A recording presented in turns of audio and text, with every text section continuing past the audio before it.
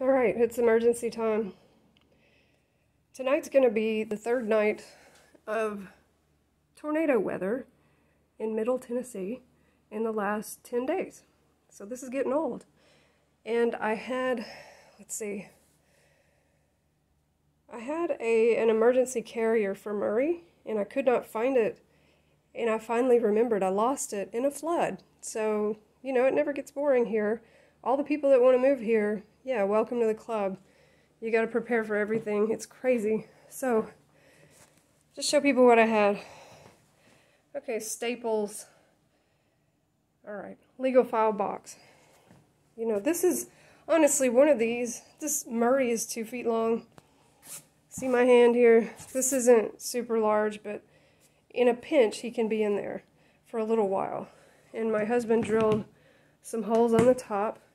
I've got layers of his blankets on there. And these stack. Now, Rose can fit in here easy. She's little bitty. Again, we got some holes on the top. Layers of blankets. I've got... That's a rice bag. Those can be microwaved. I've got another rice bag in the microwave. Just heating it several times just to disinfect it. Because Rose had that on the way to the vet. But yeah, you gotta prepare. And I'm doing this in a hurry. It's gonna be a quick video just to tell you get this stuff ready before you need it. Because night before last, I discovered that the tornadoes that were coming through when we were hiding in the basement, they were over my house, in my neighbor's house. They did not touch down, but they were there. It was really windy. It was scary. And I thought, where in the hell are my emergency tubs? Yeah, I said it. But I lost them in a flood. No wonder I couldn't find them, right? And that tornado snuck up on us. The whole storm, we were told, was gone. And then, bam, on my phone, right before I fall asleep, oh, you have a tornado coming your way from the next town over. It's going to be there in 2 minutes.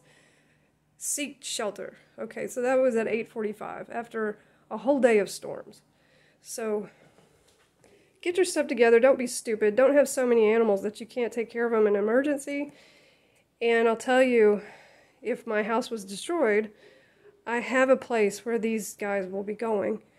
And it's a relative who knows how to take care of dragons until I can get things back on track. No big deal. But you need to have those in place. Because otherwise, they're going to be going to the animal shelter in your county and probably to somebody else. Or they're going to die. I don't know. Good luck. You can tell I'm frantic. Send good thoughts our way. The weather here has been insane this past year. A year ago, Nashville had a ton of tornadoes go through, and thankfully we moved out of there a couple of years ago. So that wasn't us, but it was, it still affected us here. We're only like, I don't know, an hour away. Oh. Good luck. Prepare. Get this stuff together. Stick it in a closet. Know where it is. And I wish you well. Marie, it's going to be okay, buddy. See, he's already chilling for the night. That's the only good thing is this stuff has been coming through overnight, so they're used to sleeping anyway. Yeah, you're looking at your greens. Your beautiful greens that you don't want to eat. So that's okay.